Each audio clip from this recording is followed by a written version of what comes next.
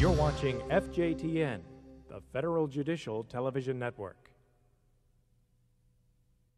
I think if we're really going to take a step out there and assume a role in our communities, public outreach is the key to doing this. I think we're very fortunate in the federal system that we have many resources that are unavailable to some of the local agencies in the community. And I think we have a responsibility to play a role, to take the lead in reaching out to the community, reaching out to some of our fellow criminal justice agencies, engaging in partnerships with them. There's a lot of misinformation out there, and I think a lot of people formulate their opinions about criminal justice and community corrections about what they see and hear on TV. And many times that's a distortion of what we really do. In the nature of our work, which is working with defendants and offenders, we need to be resource brokers. That means we need to connect with other people and agencies in the community. So we need to do outreach so we can be more effective in making connections. I believe that public outreach is important to the system because it's a way for us to get feedback from our constituents, from the public, about their expectations of us and how we're doing our work and what they want us to be doing. In our involvement in community services, we open up avenues for development of additional resources that we may not know that are available, which help us in the supervision efforts. Day in, day out, my officers are changing lives, and nobody knows about it. And so it's important, I think, that we let people know what positive things are going on. The Federal Judicial Center, in cooperation with the Administrative Office of the United States Courts, presents Public Information and Outreach, Probation and Pretrial Services. And now your moderator for today's program, Bob Fagan. Welcome to today's broadcast on Public Information and Outreach. Probation and Pretrial Services are increasingly engaged in community service programs that educate the criminal justice family, service providers, and the general public about its functions. This leads to a better understanding of the impact probation and pretrial services have on public safety and aids in developing trust with the community. Today, in cooperation with the Administrative Office of the U.S. Courts, we're going to take a look at some of the key issues and challenges probation and pretrial services face when performing information and outreach activities. Through discussions with panelists both here in the studio and at our field sites, we'll learn about effective practices that individual districts develop to meet those challenges. The districts participating will tell us what works for them. These same practices may or may not be effective for you. That's for you and perhaps your judge to decide. As we saw in the opening, the challenges are numerous. We have quite a bit to talk about. Our hope is that by the end of it, you will have a working definition of public information and community outreach as it applies to probation and pretrial services, understand the role of the district in cultivating the mutually dependent relationship with the criminal justice family, service providers, and the general public, and finally, to become familiar with effective programs that help promote better understanding among the criminal justice family, service providers, and the general public. At our website, we have materials that include many references and websites, plus a roster and program evaluation. Now on to today's agenda. To help define public information and outreach, we're going to start with an interview with David Sellers, AO Assistant Director for the Office of Public Affairs. This will be followed by our Getting the Word Out panel discussions. We'll cover community programs that districts have sponsored alone with other criminal justice agencies or service providers and the public. After that, our community outreach panel discussion will focus on crime prevention initiatives and efforts of districts in reaching out to service providers and schools. Next, our panel will discuss the challenges and benefits of investing resources in community outreach program. Finally, we'll hear from John Hughes, AO Assistant Director for the Office of Probation and Pretrial Services. We'll then have a short wrap-up at the end. As mentioned before, probation and pretrial services are increasingly engaged in community outreach programs that educate the criminal justice family, service providers, and the general public about its functions, leading to a better understanding of its impact on public safety. We'll cover a small sample of community programs that districts have sponsored alone with other criminal justice agencies or service providers to provide increased services to the community.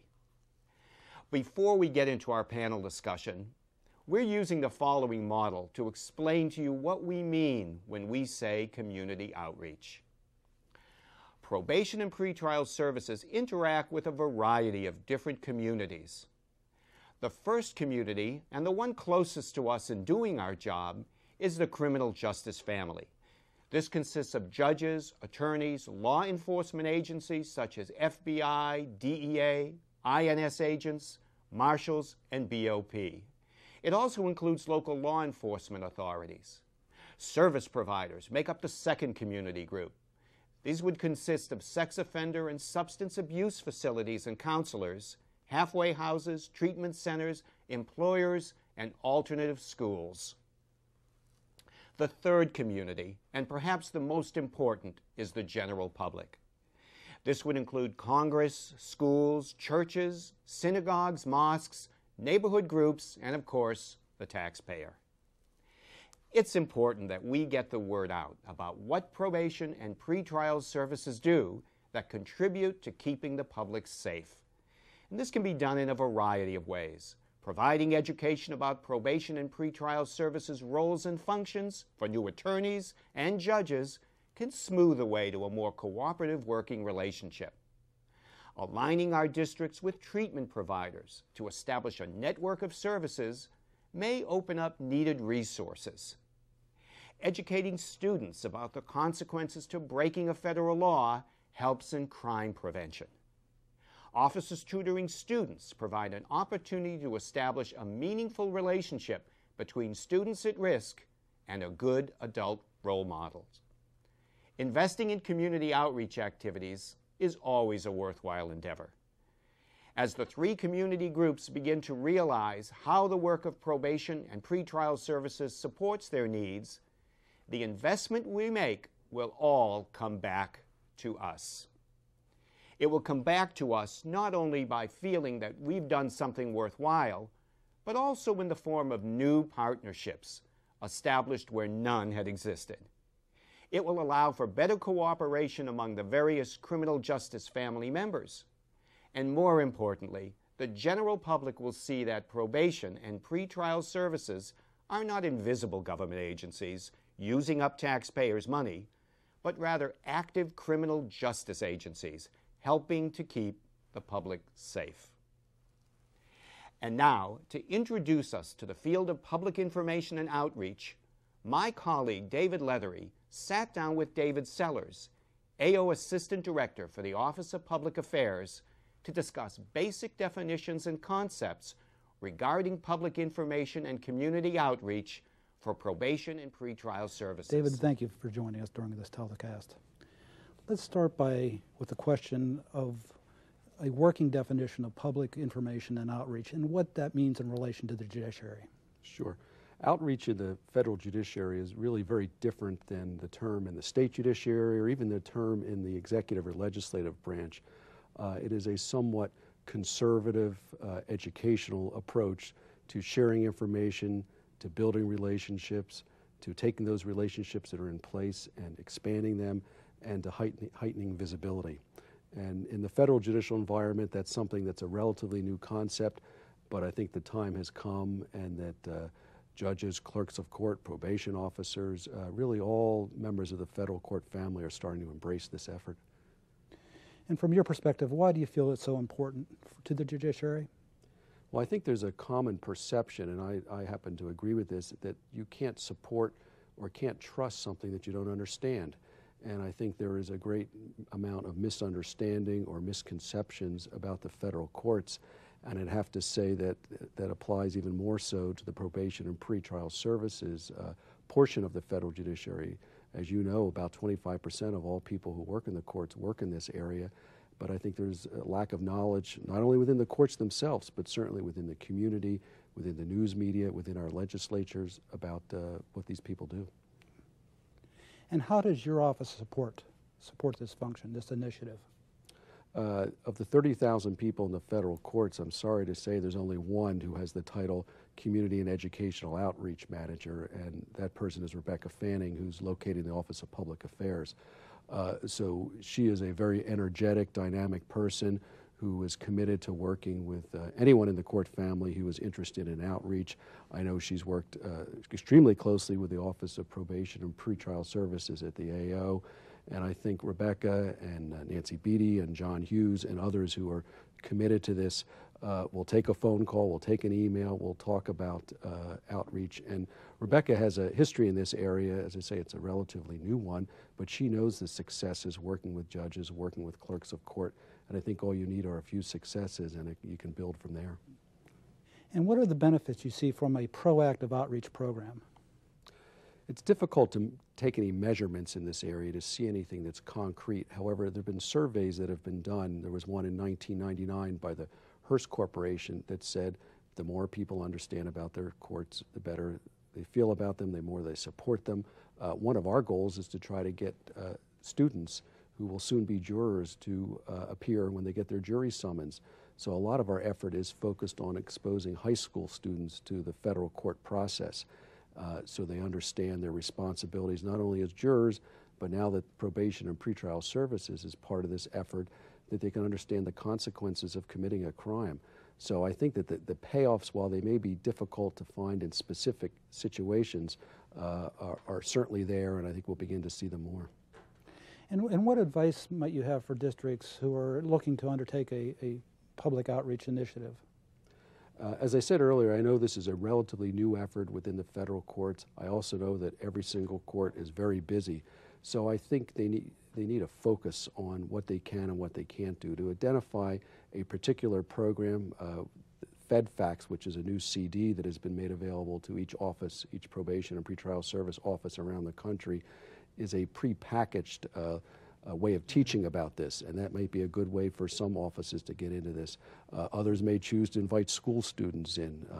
We have a national program we're promoting in my office called Open Doors of Justice. FedFax is part of that program, and part of that is to have high school students visit courthouses around the country and get to meet not only judges, clerks of court, but also probation and pretrial services officers. So if courts can pick one or two initiatives a year, try to focus, try to share ideas with other courts so we're not all reinventing the wheel, I think that's a good way to get started. Good. Well, thank you so much for joining us during this telecast. Thank you very much.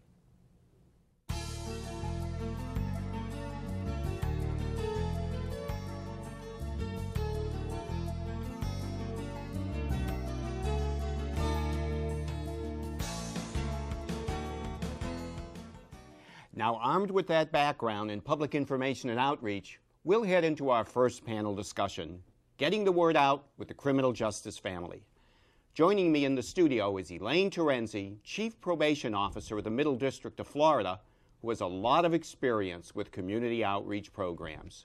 George Walker, Chief Pretrial Services Officer, the Central District of California, has recently created a Community Information and Coordination Program Specialist position in his district. And Joe Giacobbe, Chief Probation Officer of the Western District of New York, is a recent recipient of the AO's Director's Award and is also very much involved in public information and community outreach programs in his district. George, I want to turn to you first. You heard what David Sellers had to say about the importance of public information and outreach programs. What else would you add to David's comments? Well, Bob, I think it's important to underscore the fact that probation, and especially pretrial services, can have a lot of misconception out in the community. And a good program, a good public information program, can help us build important relationships, both with our court community and with the community as a whole. So anytime we get an opportunity to put our best foot forward and to get out to the community and show them who we are, what we do, and what our successes are, it's a wonderful opportunity for us. And we're going to talk a lot about the different kinds of relationships. That's really one of the main points of this particular program. Joe, I understand that at the Chiefs Conference held this past August, the Chiefs indicated that there was a need to work more with the community. Tell us more about that. Well, Bob, it was actually at the last two Chief National workshops. We held a series of future search conferences. And the chiefs participated in these conferences and developed and identified some goals and aims that we wanted to work toward.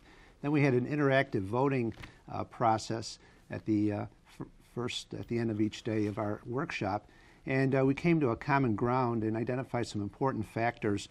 A consistent theme rose, and that theme was that there was a need for us to get out into the community and supervise and take advantage of the resources available in the community, so to speak, get out from behind the desk and become active in the community to build relationships. So the Chiefs saw it as really a kind of a high priority area. Absolutely. Yeah. Elaine, what do you think some of the challenges are that districts might expect when they go about the process of implementing a public information type program, an outreach program? Well, I think that the first challenge is just to overcome our own reticence. Generally, when we step out into the public arena, into the media, it's often not good. It's in response to something that's happened because one of our offenders has done something or something has happened on supervision. So I think that overcoming our reticence and being willing to take the risk is the first. I also think that it's challenging to find the right opportunities. So find the opportunities for meaningful outreach, because it's not just outreach, it's outreach for a purpose. And then I think that the other great challenge is balancing our core responsibilities with a sustainable outreach program. Yeah, those are challenges, and in fact, a lot of choices to be made. I'm going to talk also about some of those choices, since we'll hear a lot about various programs. Let's take this opportunity to hear from a chief about one of the district's community outreach programs. We found over time that there's a significant degree of understanding difference about what it is we do, what our role and responsibility is, and specifically as they relate to law enforcement agencies at the state, local, and federal level. I would say the program that I would want to talk a little bit about is our training exchange information with the New Hampshire Police Standards and Training Academy. That's the academy that trains all law enforcement personnel for the state of New Hampshire. And we have a couple of people on our staff who have been trained as instructors over there in a number of different law enforcement subjects.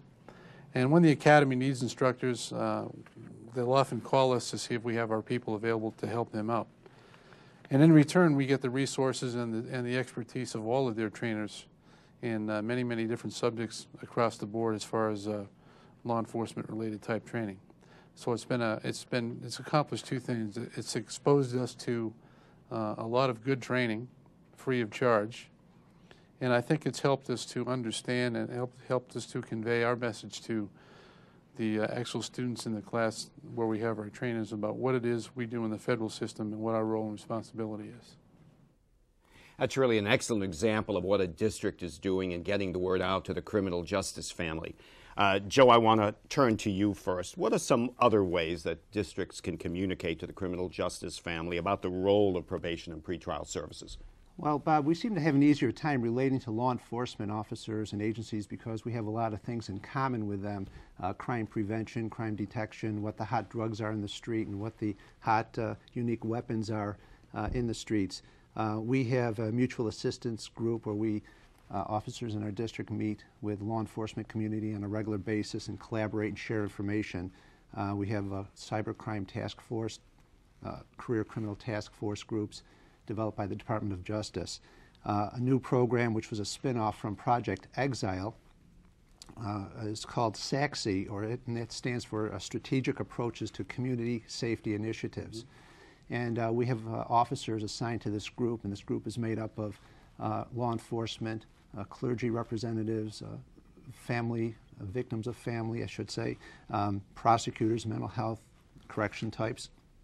And they go to the community and meet with high-risk young adults and tell them what they're in for in the event they get involved in criminal activities, mainly using weapons, and we try to reach them in that manner. So this is an effort to reach out in a collaborative style, again, en masse and with a lot of help and with part of the law enforcement community. Yeah, and it's also an excellent opportunity to communicate roles and responsibilities so everybody has a real clear view of what those roles and responsibilities are. True.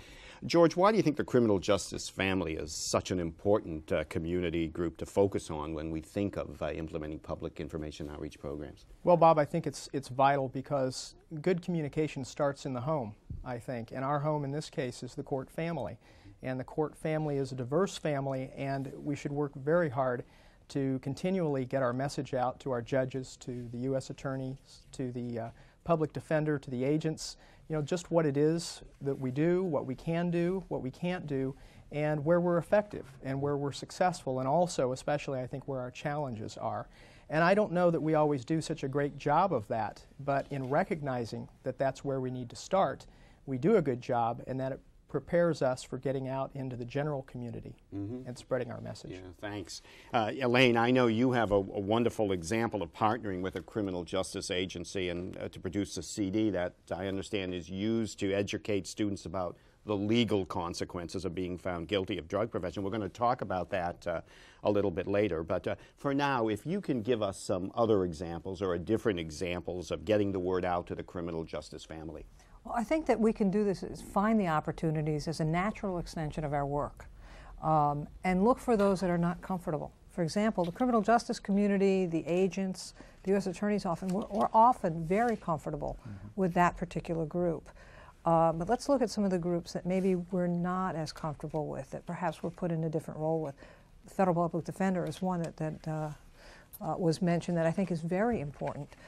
That may take a little bit more effort on our parts to reach out to, but it's very, very valuable. And we can do that both formally, by training together with them, by inviting them to our training forums as well, maybe using the FJTN.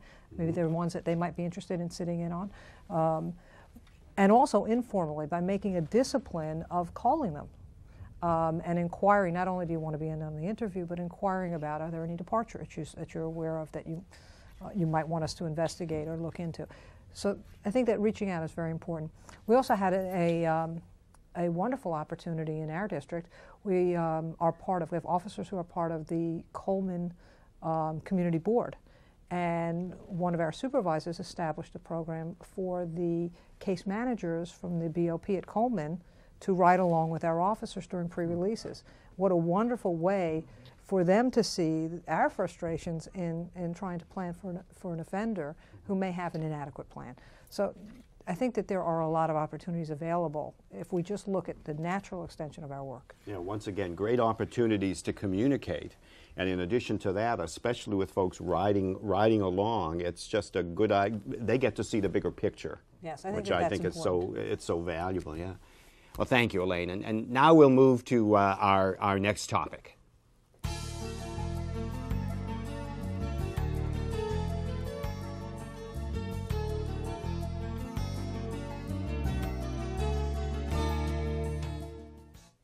We just discussed the importance of getting the word out to the criminal justice family.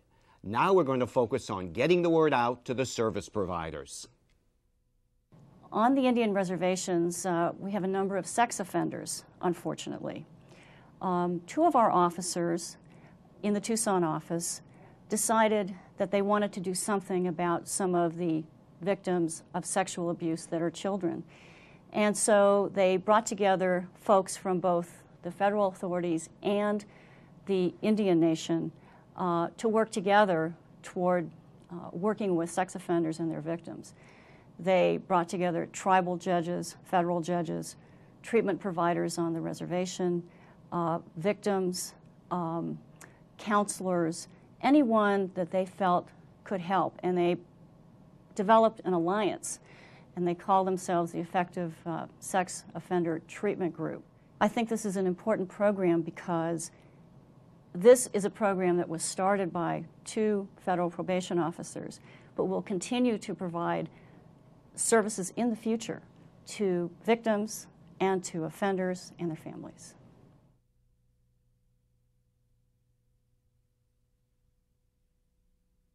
I started researching through the internet, finding out what had happened in different districts regarding education and employment, and really there hasn't been a whole lot that happened for offenders. And then people had mentioned that job fairs occurred inside prisons, and I started thinking, why not do one outside a prison? That thought led to Cleveland's extremely successful Community Corrections Job Fair, the first of its kind in the country, an event so successful that it can serve as a model for joint projects between federal courts and local community agencies. So then I started thinking, well, you know, Cuyahoga Work and Training, which is a county agency, they're the ones that are experts at this. They've been getting people off welfare and putting to work. We really need to get them on board. These are the people that know the employers. I know some employers that will hire offenders, but they're the people that know the employers and can tell us how we can get employers to it. They paid for the convention center. Because there's 17,000 people on supervision, we needed to use our convention center. It was one of the few facilities that were big enough to hold the event. We had our local newspapers were there, as well as, all our little community newspapers were there. In addition to every TV station that covers the events in Cleveland was there, as well as USA Today put an article about it. And it just hit the media once they found out how many people were there, which just raised all the awareness on the issue, which was part of our point, get people jobs and raise the awareness. Ohio has found this job fair initiative to be so successful that they have held a second job fair with over 4,800 participants, and I understand are planning a third job fair. George, we heard a little bit about getting the media involved. Why do you think it's so important to get media coverage for some of our public information outreach programs? Well, Bob, it's very important to use the media whenever you can. However, that can be kind of a scary kind of thing because you're never quite sure how it's going to come out. However, it's the quickest way to get the word out. If you can establish a rapport with the media, if you've got a really good program going and you can garner the interest, then the media is the way to go. As you say, it can be somewhat chancy, especially if there's a misquote. So that's exactly it, and they will, take information and sometimes, divvy it out the way that they want to. But we shouldn't be afraid of that. Yeah. We should put our best foot forward, as I've said. The idea is to get the word out, so in fact you can control the word if hopefully possible. Sure. Yes. Yeah. Elaine, we just heard two very different examples, if you will, and what's the value of these different kinds of approaches to public information and outreach? Well, if we look at our offender population, our defendant population, they're very diverse, especially within our system, within the federal system. The diversity of the kind of offenders that come to us and the diversity of their needs is just tremendous. So when we were at the Chiefs Conference this year and we started to design the Charter for Excellence, one of the things that we looked at is what makes our profession so unique. And I think that's it, is our officers' ability to do so many different things, and we do so many different things. I love Julian Dew's comment at the beginning, and every day we are changing people's lives, and we do it quietly, and people don't generally see that. But because of the diversity of the needs of our population, sometimes we just can't do it all. Sometimes we don't have the money to broker it all, and we really do need to reach out to other agencies to partner with them in order to meet all of these diverse needs. There's also so many agencies out there whose mission really complements our own, and that we have a mutual mission. And if we can capitalize on that, we can just get more accomplished and really be more effective. So I think that there's two issues here. One is why do the outreach? Because we need to. And the other is why take the chance of having it publicized? And I think that's because people don't know. Like Julian said, we do good things every day, but people don't see that. And if we can change that perception, I think that has a value as well. Yeah, this partnership with service providers is so important. As you say, it's such a diverse population that we're dealing with, and the service providers are so diverse, each with, if you will, their gifts. So it's really important to make that connection and get that partnership going. At the community board meeting, for example, we met with the U.S. attorney who was representing Weed and Seed, and we didn't realize that the Weed and Seed program had grant money in many of the communities where we had our greatest needs. I mean, a perfect opportunity for partnership, and we only found that out through the community board meeting. Yeah, that's the real value of it. Joe, would you like to add something? Yeah, I would. Bob, I want to bring in the staff's perspective because it's the staff that are going to drive these programs, obviously, and we have to generate interest. And we're lucky in that our staff, they become interested on their own more often than not. So I asked them why, a couple of the people involved in the employment program, why did you get involved in this program? And they said, well, we wanted to make a difference. And then one of my relatively new employees said, you know, it wasn't too long ago when I was unemployed, and I want to be able to give something back because I know what that person's going through. I thought that was interesting. You know, and the bottom line is by getting people involved in the employment, job readiness program, or getting them jobs or educational programs, you know, we're meeting our mission to make productive citizens out of the individuals under our supervision. You know, get them working, and hopefully they'll stay crime-free and drug-free. So, again, make a difference was one of the themes that came through from the Chiefs National Conference. So here we have staff thinking along those lines, along the same lines that our chiefs are thinking across the country. I just think that's important to note. Yeah, I think it is. And again, it goes back to Julian Dew's statement. It just makes, it's a wonderful statement. It makes staff feel good about what they're doing. Absolutely, that's true. You heard Magdalene Jensen describe the Effective Sex Offender Treatment Group. We have on the phone with us one of the officers who worked on this program, Jennifer Sunshine, who's currently a supervising probation officer in Tucson. Jennifer, please tell us a little more about how you got started in the program and what benefits you see. Well, Bob, Adria Santa Ana and I recognized the devastation caused by sexual violence throughout the Indian communities in southern Arizona. So we created ESOM. ESOM members are tribal members and federal professionals who work with sexual victims and offenders. We had no funding, but we set out to design culturally appropriate strategies for sex offender notification, community education, and treatment of perpetrators, victims, and the families of both. Our tribal leadership conference provided training, and the attending tribal leaders created action plans for ESOM's future efforts. We also provided line training for the staff out on the reservations. We held community meetings to win support for sex offender notification and changed tribal law to permit this through an open election. We've obtained grants and hired a research assistant. One benefit has been an increased reporting of sex crimes to tribal law enforcement. It seems the community now has a new trust in the federal system ability to appropriately manage and treat sex offenders. Maggie Jensen supported this unusual program, has illustrated that innovative projects are valued here. I believe this will encourage other community programs designed by other federal probation officers. Thank you so much, Jennifer.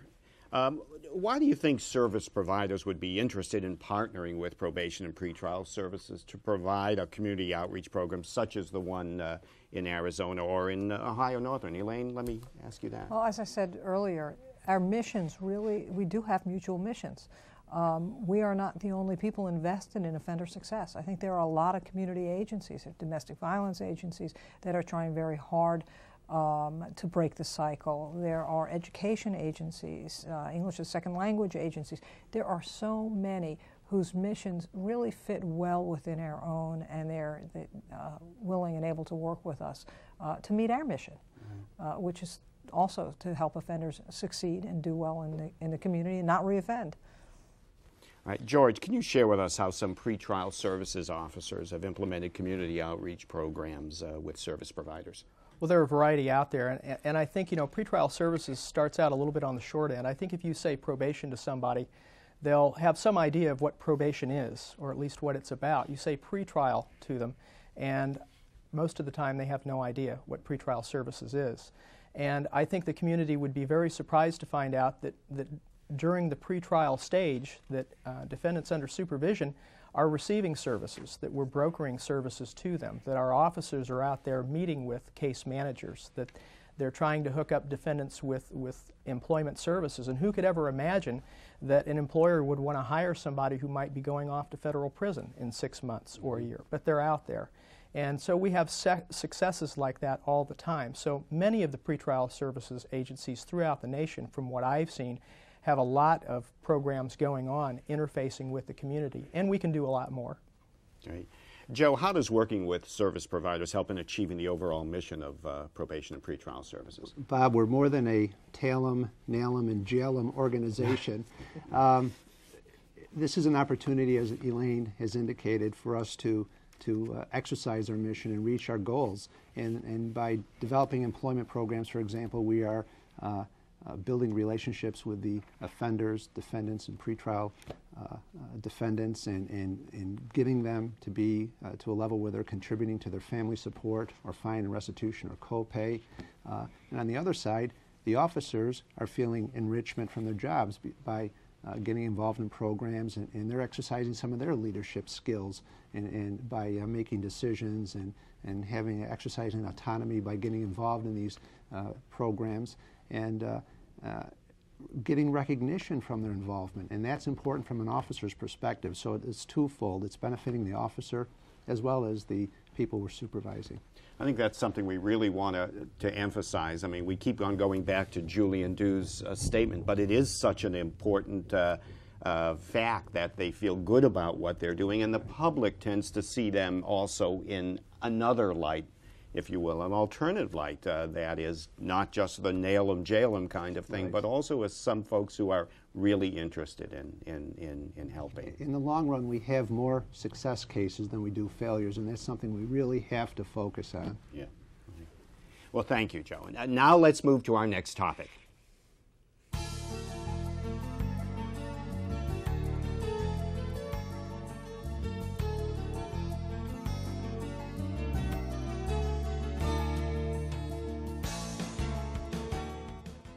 Let's move on to the third community highlighted on the model, the public. As you recall, the public would include Congress, schools, churches, synagogues, mosques, neighborhood groups, and of course, taxpayers. Most folks have not heard of pretrial services. They don't know what it's about. Many folks think that it's part of the Justice Department, as they do many of the court units. They all think we are not the third branch of the government, but rather are part of the United States Attorney's Office or Justice Department in general. We just started an online job application program on our internet site. And an employee or a potential employee can go to our internet site, and all of the vacancy announcements are located on the site. A potential candidate can read the announcement and, if interested and qualified, fill out the application online and then transmit it electronically.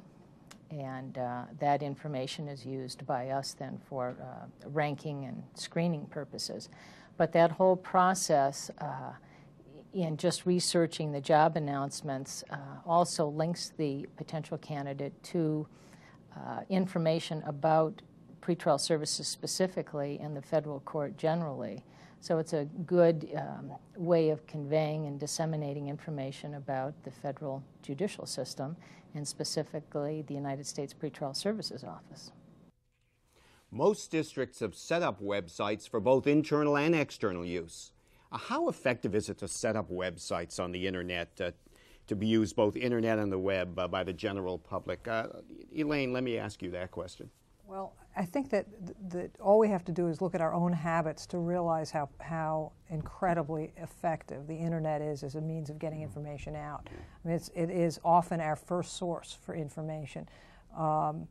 And we, like most of the other districts in the country, have a very rich intranet site. And we've always been a little bit hesitant to go out on the internet too much because it is so immediately available, and if you're concerned about that. But we're going to take the plunge.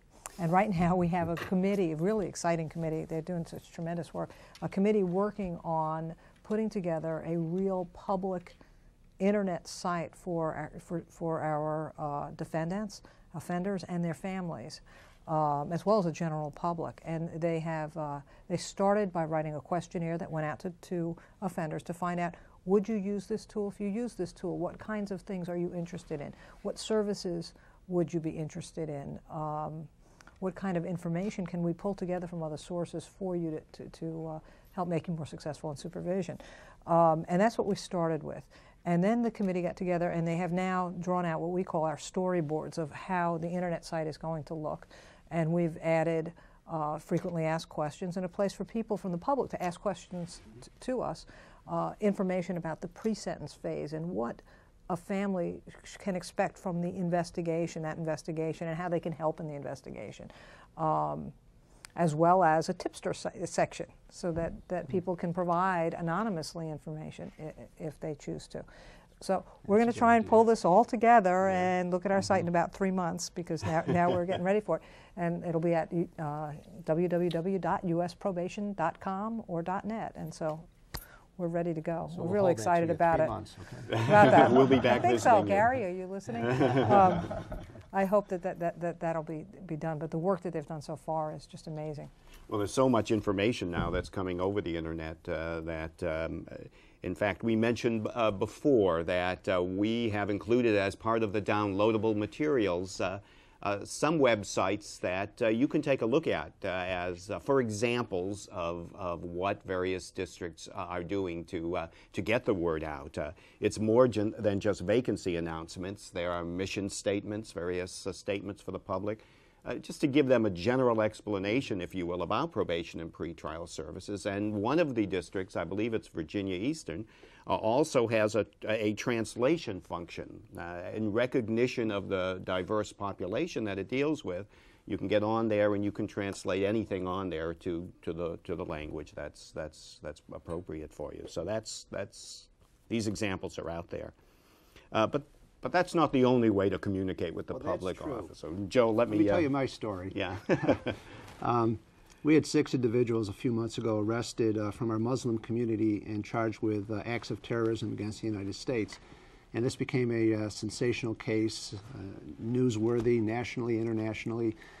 We had the arraignment and 3 days of detention hearings and gained a lot of public interest.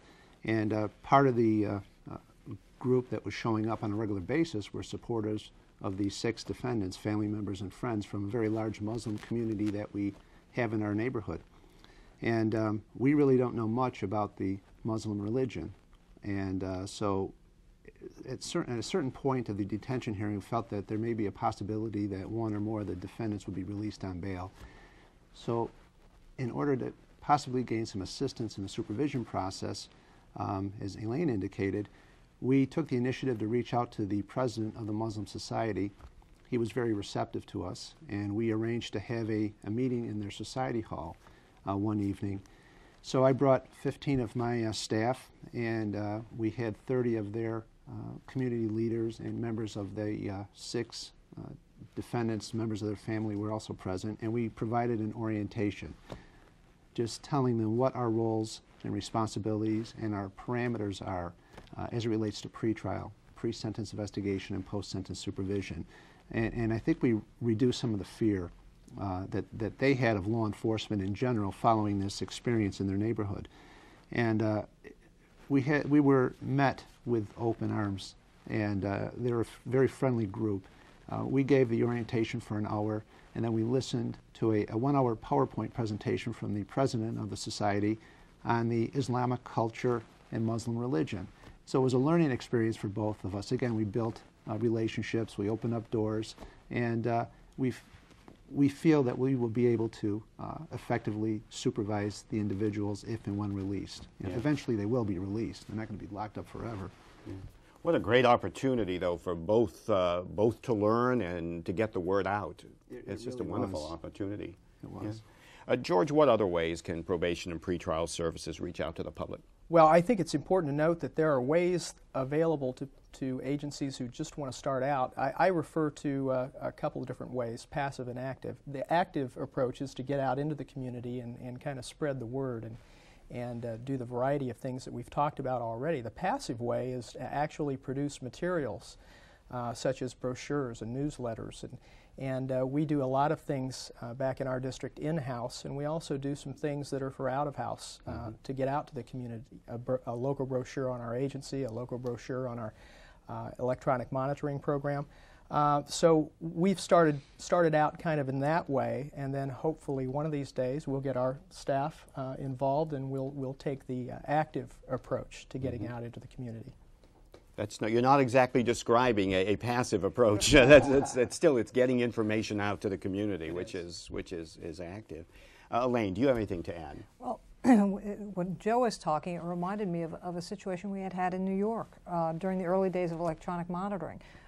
We had gotten quite a few challenges about wearing the electronic monitoring equipment over the weekend from the Hasidic, which is a very religious Jewish community in Brooklyn, and on religious grounds that they couldn't wear the electronic equipment, nor could they answer the telephone during that time.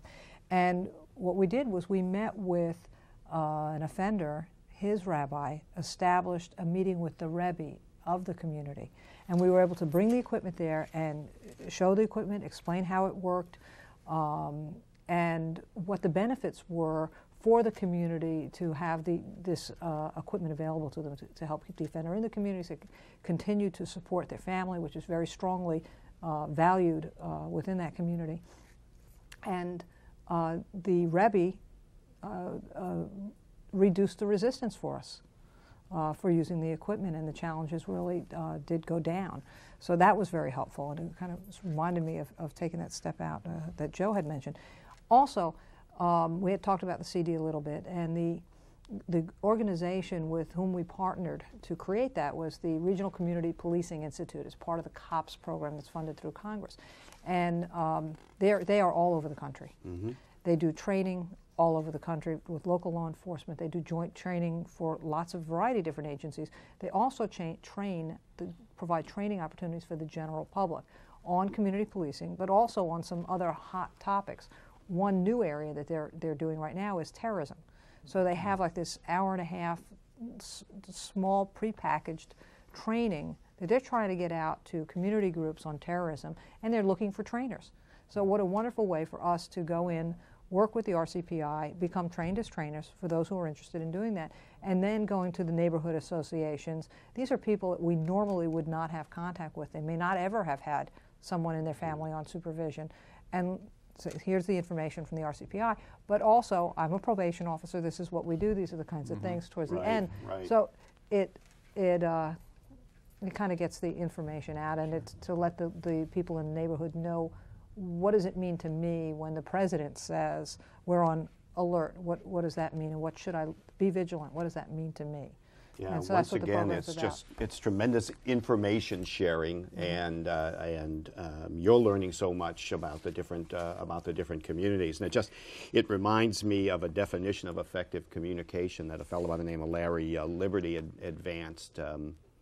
And in it, he talked about communication not just simply being listening or speaking, but trying to understand the perspective of the other individual. Put yourself in their place when you do communicate, and as such, it takes courage to do so. And every one of these programs we're talking about, in fact, it takes courage. So, thank you. Let's move on now to our next segment.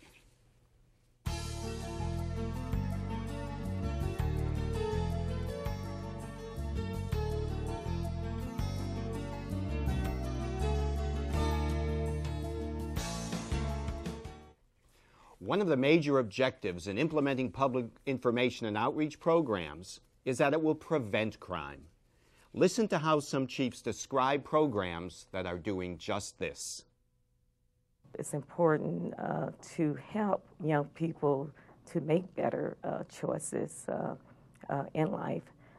Also, we're educating them about our role. The Partners in Education program, we're involved in their career program.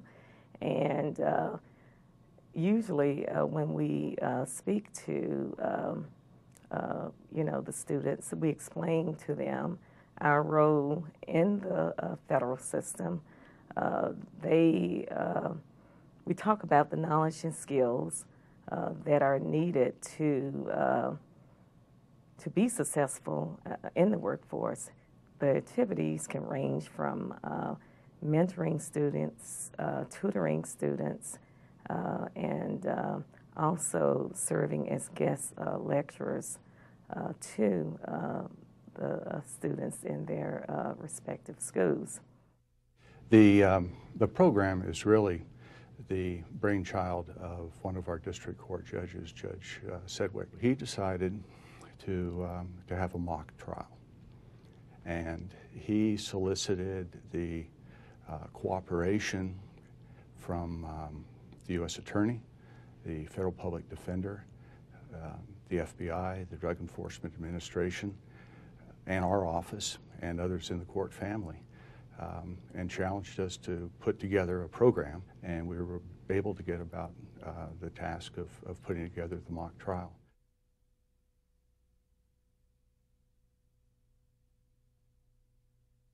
And it was felt that it would be a good idea if there's some way we could connect the staff with the community in a different way than their official capacity. To make that connection, the probation officers of Illinois Northern sought out low-income Chicago neighborhoods like these, home territory to much of their clientele. As challenging as conditions are here for adults, they're even more difficult for children. It's been an arrangement from which everyone benefited and everyone learned. Officers, students, even the school. Tutoring the kids was it was a learning experience for me. I didn't realize that there were so many kids in need of some assistance. It showed to them that there are people who do care, even on the law enforcement side. Many of the officers were surprised at the depth of the bonds that formed. As the relationship grew, they organized holiday parties for the students and field trips to the courthouse where they could meet African American role models from the judiciary. We owe those kids, the community, and ourselves the best work that we can do, so that we then hopefully won't be seeing them later on. Our staff wants to do this, and I think our system, the probation system, attracts a lot of people that take this job or come to this job because they want to make a difference. And I think in our office, our mission is to try to help people change and protect the community if people don't change. Either way it goes, we make a difference. Yes, we do make a difference, and those are two very impactful programs that we just saw. Elaine, we mentioned earlier that you collaborated with the Regional Community Policing Institute in Florida to produce a CD that teaches young children about the legal consequences of drug involvement. Could you tell us a little bit more about that? Oh, good. This is my time for my advertisement for Fedbacks, the real deal. We had started by doing a lot of drug education, and I think that's being done all over in many districts across the country, because of the concern that if the drug laws and the sentencing guidelines are so strict with respect to drug trafficking and drug involvement as a deterrence, that's the purpose of it, then it's not helpful if the first time that somebody hears about that is when they have the deer in the headlights look as they're standing before a federal district court judge being sentenced. So we wanted to get the word out about how risky it was, not only to use drugs, not only to deal drugs, but to really be involved and around people that do those high risk activities. So we started with, we've been doing it for a decade, with paper and pencil and chalkboards in schools, and wanted to really step it up a bit and make it more contemporary. We went to HIDA first, the High Impact Drug Trafficking Area Committee, and locally they loved it. They said, this is a great idea, we'll be willing to give you money to start to do this. And then nationally said, well, really, we're focusing more on interdiction, not on da-da-da. We didn't get the money. The following year, we went to the RCPI, the Regional Community Policing Institute, and they said, if we get funding, we'll do that program. And it was a wonderful partnership because our staff had all of the expertise. They wrote the curriculum. It was a curriculum they were very familiar with. And then they started to do it, but the RCPI really had some technical knowledge. They had done this kind of thing before. So you each brought different skills to the table. Different skills to the table. And what we did was we wrote 5 scenarios, and our staff wrote the scenarios. Like, he said this, she said, no, she would never say that. And each scenario, it was really a lot of fun to watch the process, but each scenario involved a different aspect of of the law with respect to drugs. So one scenario, for example, teaches conspiracy and what a conspiracy is. Another one focuses on the enhanced penalties and guideline issues and mandatory minimums surrounding trafficking at schools specifically. One involves just the dangers of ecstasy and GHB, some of the club drugs, because kids had a lot of misconceptions about club drugs, would get a lot of questions. Well, that's not really a drug. Well, yes, it is. And even in some situations, each scenario has very culpable, clearly culpable defendants in it, and some who are not so culpable. So we start with the crime. And then it goes on, and there is the law, and we explain what the law is. Then there's the jury, and the jury is a peer group of kids looking at the scenarios, talking about them, and responding to them. And then we have the conviction, and you kind of go over each of the players in the scenario, and it says what they were convicted of. And finally, we have the real deal. And the real deal is the judge explaining the law as it relates to that specific scenario. The kids love it because it's like watching TV. It's very fast-paced. It's very contemporary. It's got a lot of music. The presenters like it because it's easy to present. Even people who are not comfortable getting up in front of a group can use the CD to present to a group, or they can use it as a standalone in a classroom. And because we did it through the RCPI rather than independently, it's free to all of the schools and community groups across the state of Florida, and through the RCPIs to other areas in the country as well. So far now, it's gone to all the probation offices in the country and pretrial offices, so your chief should have a copy if you want to begin a program. It also went to all the U.S. Attorney's offices through their Safe Streets programs, and it was featured at the RCPI National Conference and recently at a conference for women legislatures held in California, actually, with, I believe, 700 women legislators from throughout the country. So it's really been well accepted. What's interesting too, it's not just lecturing at somebody, but it shows that it's being discussed by the jury of peers, if you will, and so it is such a valuable. Well, the idea was not to necessarily frighten kids into, if you do this, this is going to happen, but really to give them information, accurate information that they can then use to make better choices, and that's kind of the way that we go into the schools. We're not here just to scare you, to frighten you. We want to give you information that you can use in making decisions. And of course, in the process, we spend time talking about we're probation officers, and this is what we do. And can I tell you about other careers within the criminal justice profession? So and the kids ask a lot of questions. This year alone, our staff reached directly 3,000 kids. Wow. And that's directly. In addition, we presented, because we're getting, you can't get out there that much. We do have our core work to do as well. So we started to train the student resource officers, who are the police in the community-based police that are in the schools, on the CD and on federal law, because they really are not up on, oh no, this prison of a felony, that's not an offense. Well, it may not be an offense on the state, it is an offense in federally. So we had to train them and the teachers so that they can take it back and reach even more kids. Yeah, what a wonderful program, and again, available to everybody. It's available to everybody, and it's already gone out to copy to each of the districts in the country.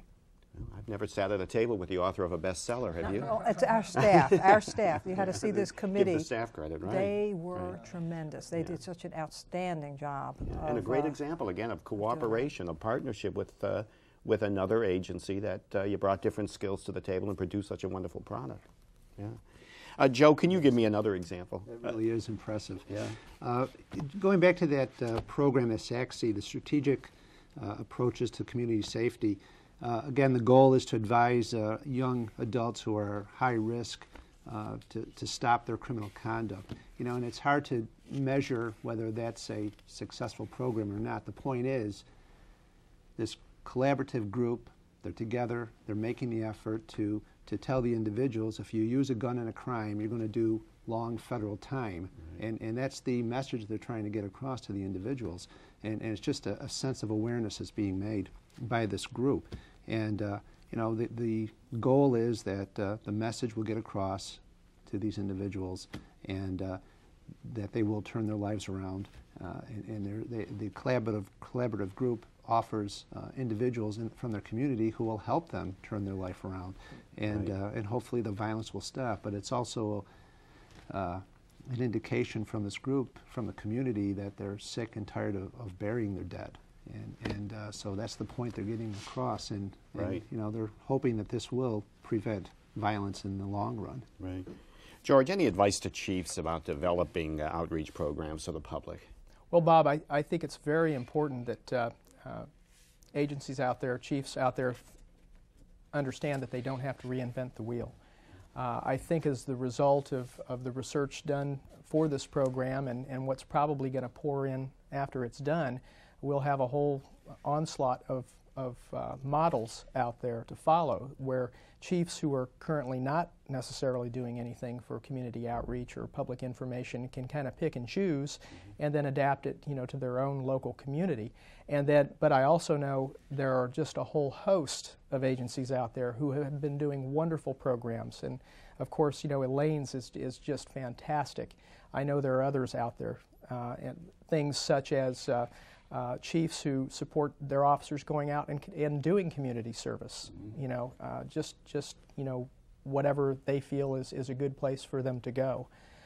And so that kind of support is very important, because that's, again, kind of the passive but active kind of thing where, you know, you're not doing anything necessarily that is directly related to probation and pretrial, but you might be out there helping a homeless shelter or something else to do its job. And in the process you're saying, well, I'm, you know, Joe Smith, probation officer with the federal courts, and that's very important kind of outreach too. Right, getting the word out again. Thanks, George. In one of our video clips, Josh Wine from Alaska described a mock trial that his district, in concert with other criminal justice agencies, put on for students. Another district has been inviting students to observe actual sentencing of young offenders who've been convicted of a drug offense. We have on the phone Mark Piskalich, a probation officer from the District of Montana, to tell us about this program. Mark, give us a brief description of your program and the impact it's having on the students who are involved. Bob, the program was developed after the District of Montana came into a methamphetamine conspiracy case that involved about 13 fairly young individuals between ages 18 and 23. And Chief Judge Malloy wanted to share with the state's youth exactly what happens to people who get involved in this. So what we did was do a little bit of education at the schools prior to sentencing, and then ultimately cycled high school students through the courtroom during a day where we had 7 of these offenders being sentenced. And they actually came in, sat, witnessed the sentencing, and then there was a presentation by the U.S. Attorney and by the Chief Federal Defender of the district, kind of explaining their roles. And the judge even asked the offenders if they had anything they would like to say to the students, and most of the offenders had some pretty spontaneous and fairly poignant things to say about the results of their actions and the ramifications of their actions. It became the Montana Project, and we've since done it in other communities in Montana, in Missoula, and also in Billings. And it has a very powerful impact. We've gotten great feedback from the kids and the teachers. It's specific to what we did in Helena. A lot of the kids knew these people being sentenced, and so it was very powerful to see what happens when you get involved in the federal system. Thanks, Mark. Tell me, did the defendants know that they were going to be called upon to actually have some words to say to their fellow students, if you will? You know, they didn't, and that was one of the things that really made it powerful. Most of the defendants weren't aware that there were going to be students in the courtroom, and you could see that in their faces when they walked in, and there were 50 or so high school students sitting in the courtroom, some of whom they recognized, and then the judge asked them if they had something to say, and invariably they said, you know, don't make these mistakes. This is not a road to travel, and so it was very powerful, and it's something we're continuing. And hoping to expand on to include other, you know, younger kids at various levels, maybe not watching an actual sentencing, but exposing them to the court and what happens here. Yeah, thank you, Mark. Very impactful. We have another call waiting. Rich Crawford, North Dakota's district, recently participated in an outreach program called Share the Fame. Rich, give us a brief description of your program and how it's impacted the students who were involved.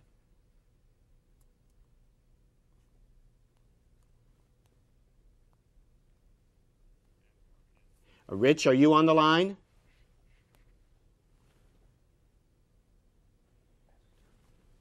One more time, Rich. Are you on the line? I am on the line. Great. Can you hear me now? We can hear you. Okay.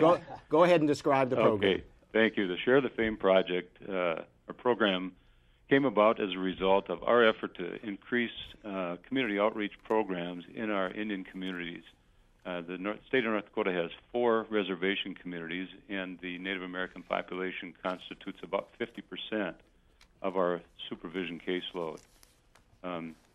About 2 years ago, Renee Green and Ron Dyson from Office of Probation and Pretrial Services and Jim Iglin from the FJC Research Division came to our district and worked with us on ways to improve and to plan for better services in our Indian community.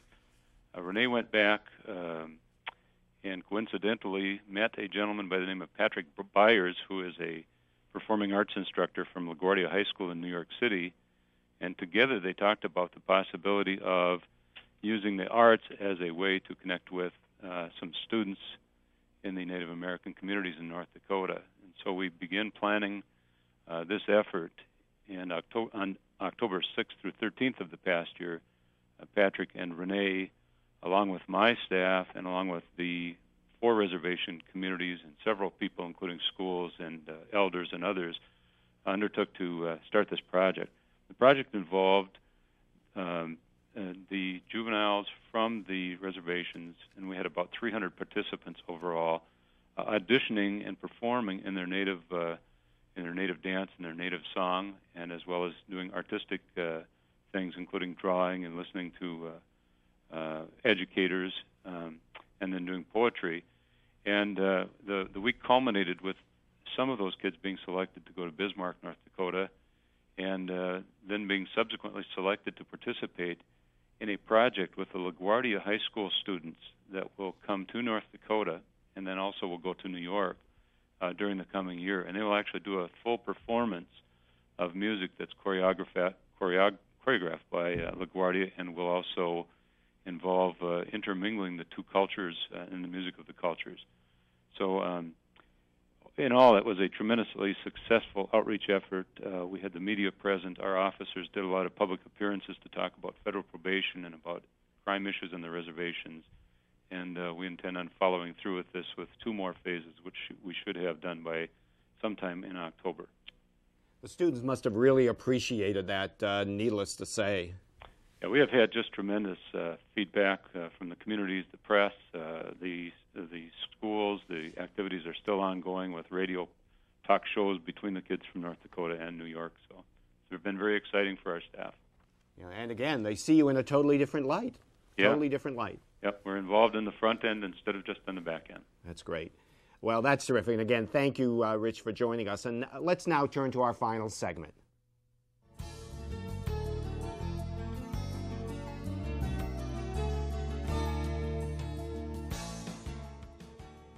Let's go back to our community outreach model.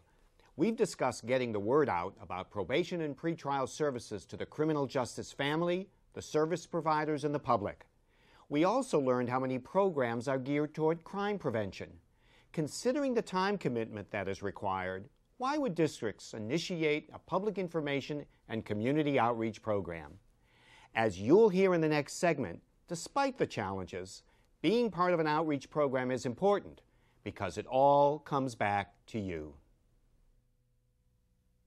I think that some of the problems that need to be overcome in developing an effective public outreach program deals with the fact that for years I think we were content to just kind of sit back and do our own thing. We get so wrapped up in our supervision and our pre-sentence writing and our pretrial work, and it is so important to reach out to the community. It's so important, I think, for other agencies and groups in the community and the public at large to understand that the federal court is a service agency as well as an enforcing agency.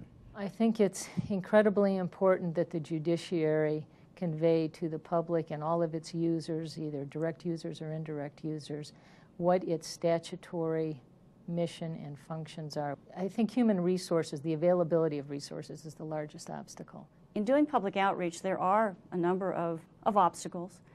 I think the first is connecting with the public, deciding who you would like to reach out to, because there are a number of publics, a number of constituencies. I think it's important as we, as stewards of taxpayer funds, I think we need to move toward more results-oriented supervision and management.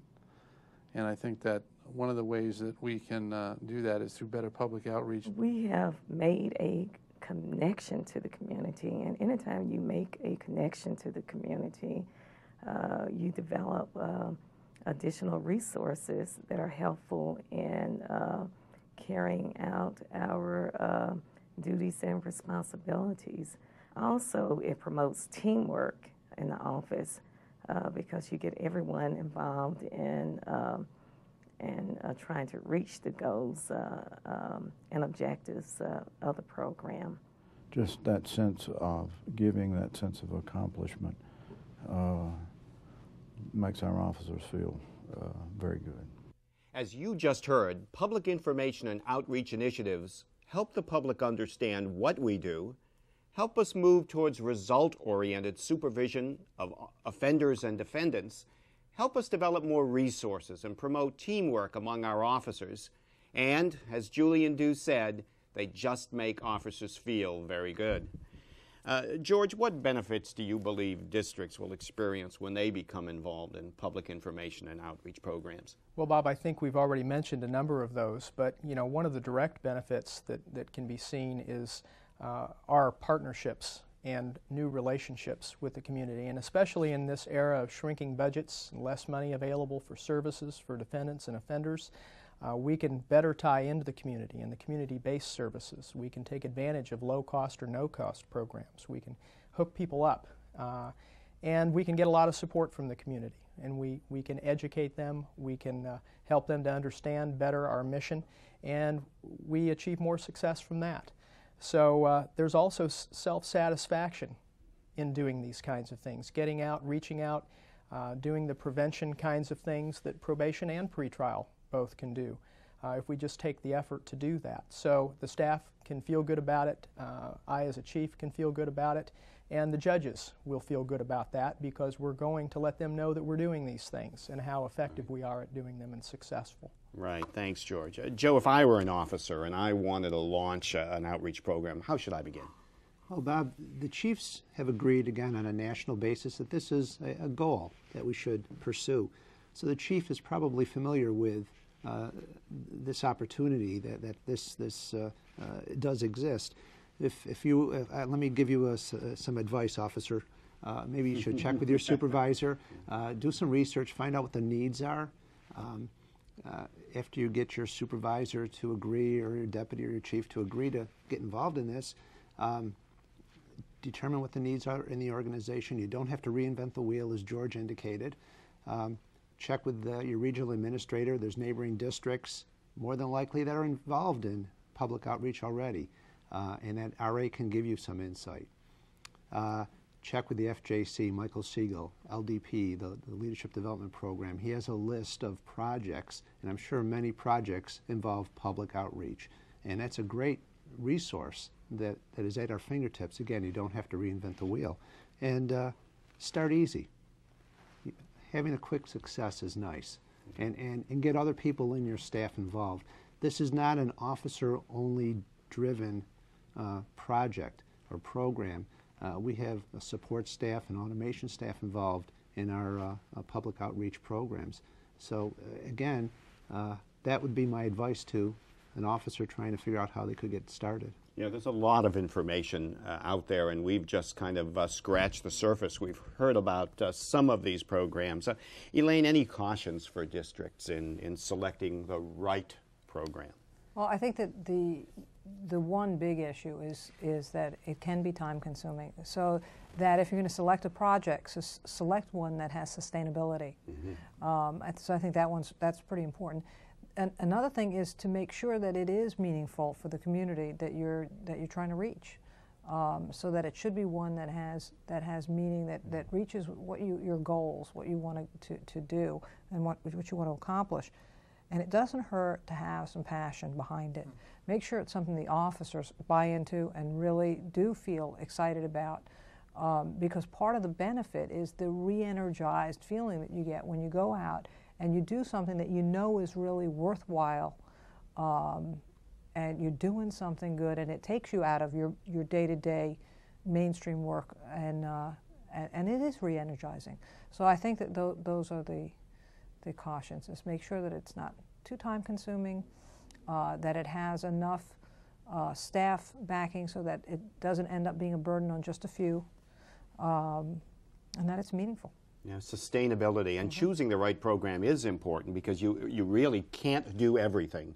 So choosing the one that best meets the needs of the people that you serve, and has that passion, if you will, to get those champions on board is so important. And they can take a life on their own too, and you don't. The chief doesn't want to force this down an officer's throat. But and Elaine hit the nail on the head. You let the staff generate the ideas, and then the staff have ownership and buy-in, and before you know it, the program is on its way. And then there's other creative thinking going on concerning other programs. Right. Thanks. In a recent memo, John Hughes, AO Assistant Director for the Office of Probation and Pretrial Services, announced the launching of public information and outreach as a new initiative of the Probation and Pretrial Services system. David Leathery spoke with John earlier about the importance of districts implementing outreach program. Let's listen to what he has to say. Hi, John. Thank you so much for coming to join us here in the studio.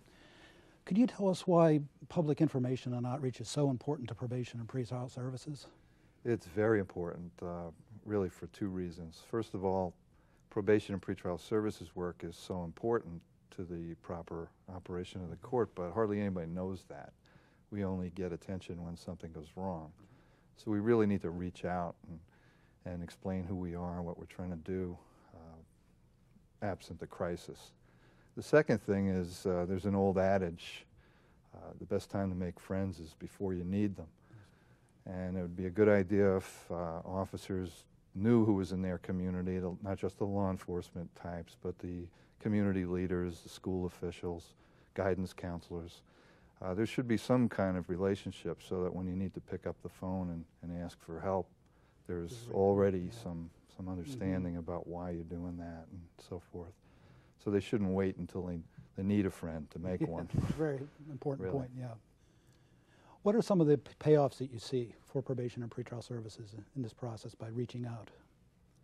On a very practical level, the first payoff would be it's easier to get things done. When you do have a name and a phone number on your desk, written on your blotter, you know who to call right away. It's a lot better than starting with the yellow pages or the white pages and the blue pages. So on that level, it's very practical. An officer is much more effective if he or she has a lot of contacts out in the community, can pick up the phone and ask for favor, that sort of thing. Another payoff, perhaps more important, is that outreach programs, especially those aimed at middle school and high school students, can have the effect of deterring at least some of those kids who might have been on the edge from getting themselves into drugs or other crime. So it's quite a payoff. And you may never know that you've had that influence, but you probably did. Sean, where can districts go for assistance? I would start with the people you've seen in this broadcast, but I welcome calls at the Office of Probation and Pretrial Services here at the AO. We've made this a major initiative for FY 2003. I've asked Nancy Beatty to head this up and to make sure that good things happen this year. We want to give this a high priority. She can be reached at 202-502-1649, and she'd be glad to point you in the right direction, so please feel free to give Nancy Beatty a call.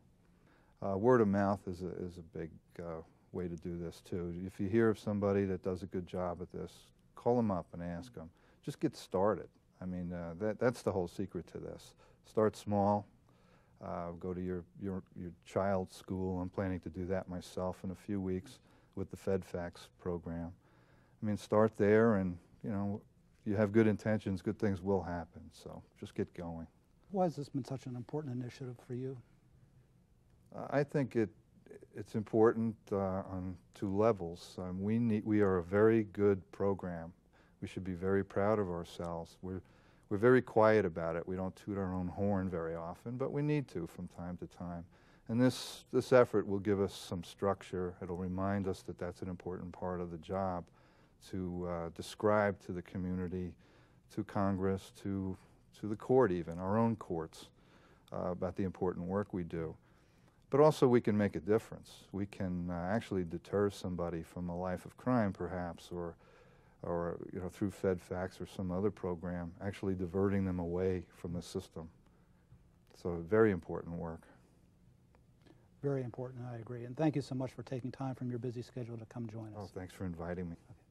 As John said, we're a good system. We should be proud of the work we do, and indeed we can make a difference. We're almost finished for today, but I want to ask one more question. Elaine, speak for all of us. What's the bottom line to keep in mind when developing an outreach program? Well, just do it. That's one of the things. Overcome the reticence and just do it. Community outreach really does complement our core work. We know we're valuable, but we're not always perceived as being valuable. And I think that it is an important time, this is really an important time, for us to get the word out about the incredible work that our staff does across the country. Good words to remember. Thank you, Elaine. Thanks also to our other panelists today, Joe Giacobbe and George Walker.